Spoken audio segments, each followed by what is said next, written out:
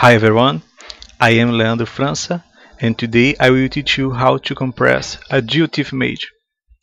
I will present to you the step-by-step to transform a simple GeoTIFF into one of the best formats for image compression. This format is GeoTIFF with JPEG compression internally tiled in the YCBCR color space. In the end of this video, I will show you how to execute the batch process for compression of several images.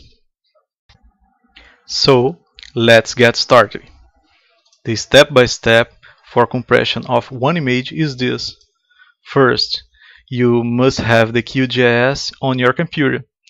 If you don't have QGIS, this step is very easy and you can do on your own. Second, after you have installed the QGIS, you have to open the OSGeo shell. The icon is here and this is the shell. Third, in my case the image is in the flash drive. So I'm going to alter the disk drive, change the C to F. F column. Next, you must change the working directory using the letter CD plus the path to the folder where the image file is in. The image file is in this folder and the path is this.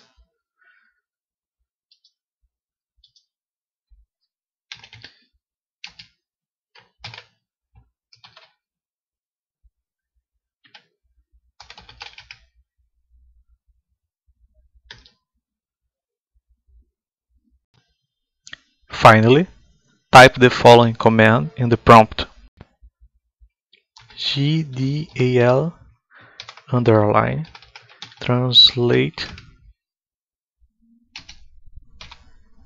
CO compress equal to JPEG CO photometric equal to YCBCR CO tiled equal to yes image dot TIF image underline compress dot TIF and enter.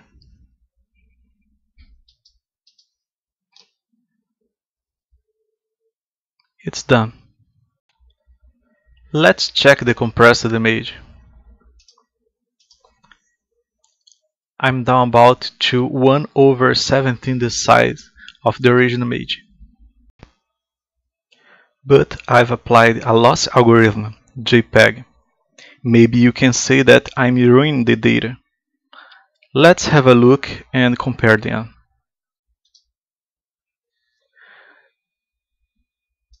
This is the original image and now this is the compressed. Practically there is no difference between them. The JPEG is very good for imagery, so we can't see the loss of information. Therefore, you should use the JPEG with no headache, considering that we are having huge economy of space on disk. And now, as I promised, I will teach you how to do the compression for a bunch of images. First, you must change the working directory using the letter CD plus the path to the folder where the images are in. The images are in this folder. This is the path. So, Ctrl C and CD, right click, Ctrl V. Next, You must type the following command in the prompt.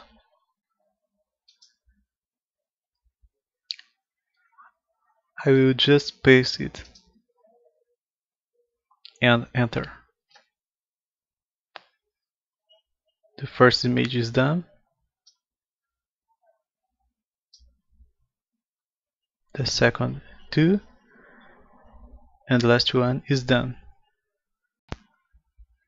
Let's check the output images. Great! Everything is working. Okay, if this video was useful for you, please don't forget to like this video. If you are interested in more videos, subscribe, comment and ask for more issues. Thanks!